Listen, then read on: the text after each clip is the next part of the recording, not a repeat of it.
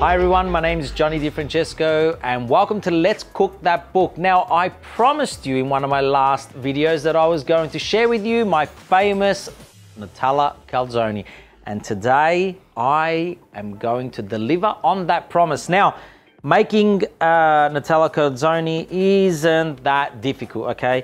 You just gotta, get your dough and you wanna flatten it out as flat as possible. So what we do is we press down and I normally just open it up like that, stretching it out, really easy. So nice and open.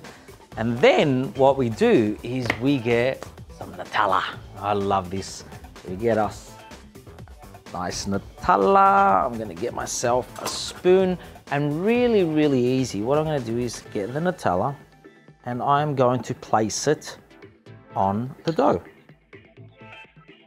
Now, you can use as little or as much Nutella as you like. To be honest with you, I am going to put this whole thing in there because I know there are some people in this room that can't wait to get their teeth around this beautiful calzone. Now look at that. Look how much Nutella I've put. This is like, I'm going to indulge. This is crazy.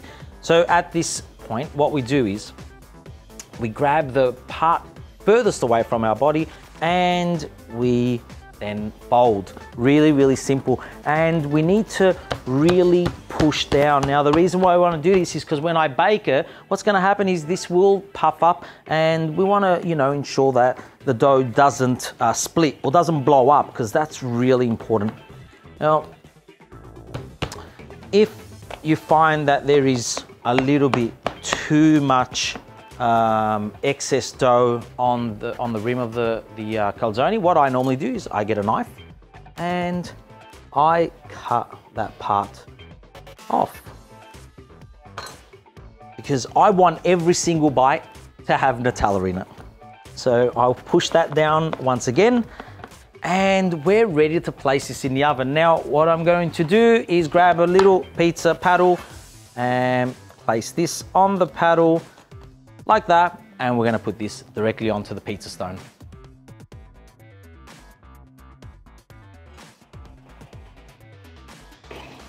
Voila!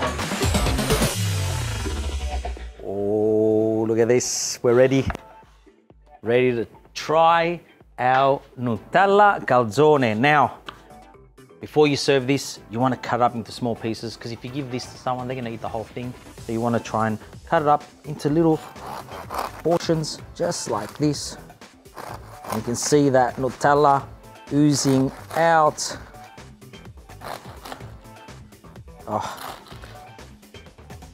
Hear that crunch on the outside, and then you're going to get that softness on the inside. It's going to be amazing.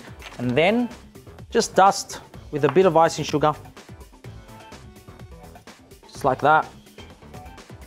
And my famous Zero Gradi gelato, made fresh this morning. You can't have a Nutella calzone without some vanilla gelato, so you need to get some vanilla. So I get some beautiful scoops here. Oh yeah, look at that. That is awesome. One more. Oh. Perfect. Now,